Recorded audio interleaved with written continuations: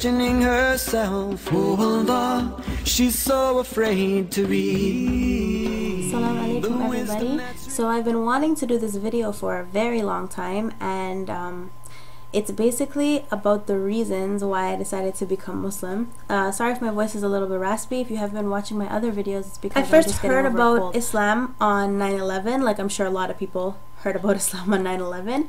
I grew up in Jamaica, so Islam wasn't really a big part of my childhood at all. I was never exposed to any Muslims or anything like that growing up. All the media that we got, all the media that we got was probably Western influenced media, and was just portraying Muslims as terrorists and bad people, and telling us that, like, I remember having the perception of Muslims that they worshipped the black box in the desert and that they were all wicked people and like a whole bunch of stuff. And in Jamaica, like, growing up, I just thought, okay, cool, I'm gonna stay away from those people. I don't know what they believe in, but they're definitely not people to be friends with or people to hang around or mingle with. So that was the perception that I had about Muslims. 2005, I came to Canada, and I actually had my first experience with a Muslim person, which is actually kind of funny now thinking about it, because what happened was, the day that I got off the plane in Toronto, I saw a Muslim lady standing at the airport, and I guess she was waiting for a family member or something to get off the plane. And I remember my heart rate just speeding up, and I was so scared.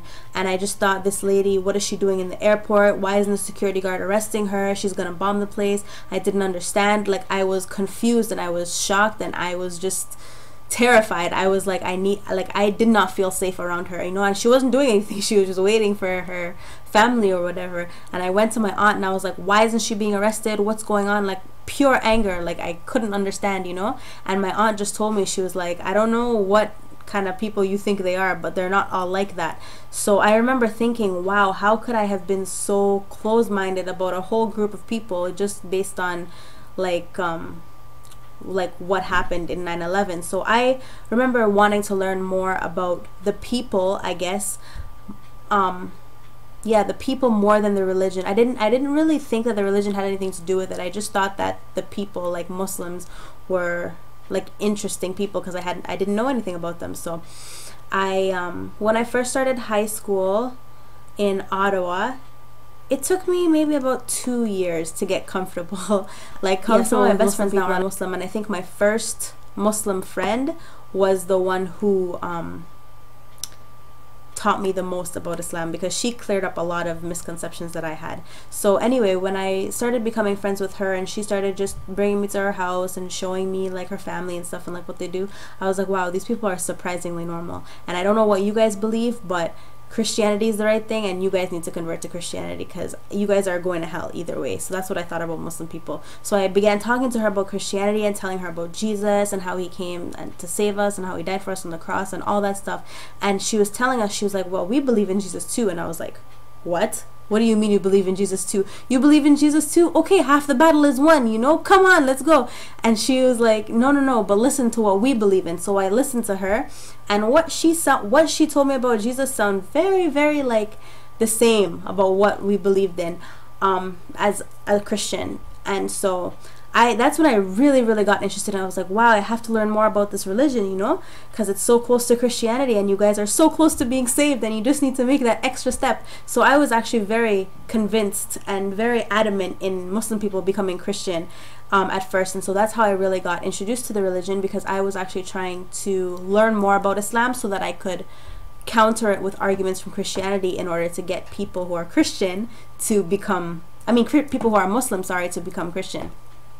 So that resulted in me having more dialogue with more Muslim people, and just opening my mind, I guess, to what Muslim people believe and what Islam was really about. And then I started thinking, wow, this really makes sense. And there are some questions that I always had growing up, some questions that I just little doubts and just holes, I guess, in my faith that weren't filled, that Christianity was just not fulfilling for me.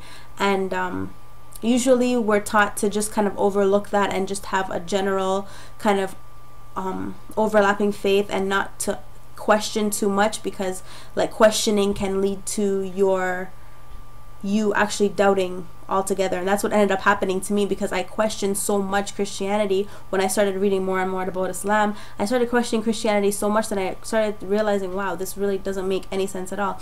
So the thing about the main difference about Islam and between Islam and Christianity is that Islam has an answer for everything. There is nothing in Islam that anybody will tell you, okay, just believe. There's an answer for everything, and that really helped my inquisitive mind. In 2000 and maybe 7 or 8, I started, like, I really became convinced that this was the religion that I wanted to be a part of, and this really started to make sense to me. But I didn't want any of the responsibility to in being a Muslim. I didn't want responsibility of people asking me about it, because I didn't know that much about it. I didn't want, like, I just didn't want to call that down on myself yet, I guess. I wasn't ready for that. So even though I was convinced that Islam was the right thing, I was just putting it off. It was my bargaining phase. It was my, okay, I'm gonna be Muslim but not yet, or I'm gonna wear hijab but not yet, or I'm gonna be Muslim but I'm not really gonna pray, or just, it was a turbulent time. So in that time, I fasted during Ramadan. I started covering up gradually, slowly weaning myself into it. Definitely talking about it, telling everyone I knew, this is a sick religion, you guys have to, like, check this out. Definitely promoting it, but just not really practicing it in myself. Then I just became really interested in Black history, and I guess that's kind of fitting because it's Black History Month in which I took my Shahada. But I became really interested in the slave trade and just what happened to America specifically, like, and Americans that came from Africa during the slave trade. And I just started realizing that Christianity had so much a part to do with this, and that Black people had been so indoctrinated, I guess, by the Christian faith that I couldn't be a part of it anymore. I could not call myself a Christian knowing what Christians had done to Black people. So I guess that was a motivating factor in me wanting to become Muslim, because Muslim is what the slaves were before they were Christian. So I figured that the only way to truly go back to my roots was to become Muslim. Of course, there are many other, like, factors that I really can't get into just for the sake of time, but that was one of the big ones that I can remember. In Islam, that there's only one God, and that you can worship that God without an intercessor. I don't know if that's the right word, but you don't have to pray to anyone to ask God to help you. Like, you can just ask God. So I really like that. February of 2010, I went to, it was early February, no, maybe like mid-February, I went to a party in 2010, and what ended up happening is somebody brought a gun to the party, and it just turned into a very dangerous situation.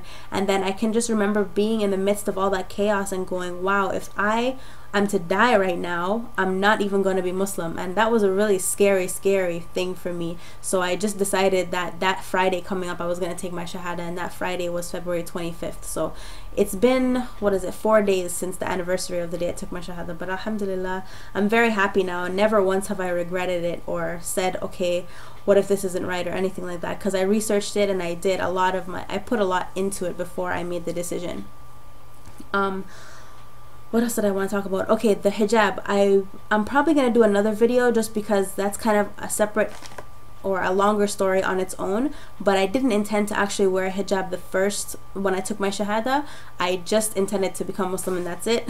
And but I was wearing a hijab in the mosque on that day, and the girl who I was with, she just told me that your faith and your courage is never going to be as strong as it is right now when you're making this decision, so you might as well just try to ride this wave of emotion so that you can just experience it, for 1 day. So just wear the hijab, try it out for 1 day, and if you don't like it, you don't have to wear it, And I was like, okay, it can't hurt. So then I tried it, and I loved it, and I never wanted to take it off again after that. My advice for non-Muslims would be to please ask a Muslim. If you have a question, there is nobody more willing or more happy to answer your question than a Muslim person.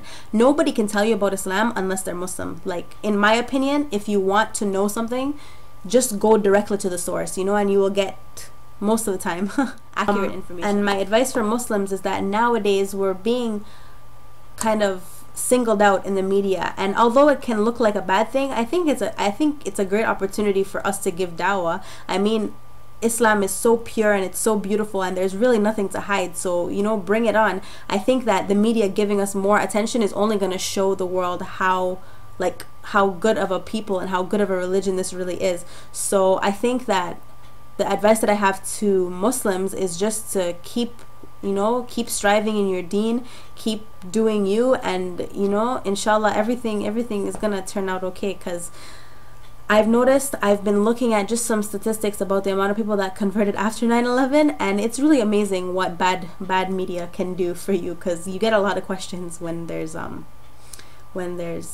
media attention. So yeah, that's just the story, a little bit of the story about why I came to Islam. There are obviously a lot more layers and a lot more details, but that's the abridged version. So thanks for watching, and if you have any questions, please leave them in the comments, or send me a message and I'll answer them as to the best of my ability, or direct you to somebody that I know that can answer them. How many words she's read before? She's consumed 2,000 books or more. Musty pulp and glue soundproof her tiny room. She cannot understand why this book in her hand fascinates her now so much. She's almost shy to talk.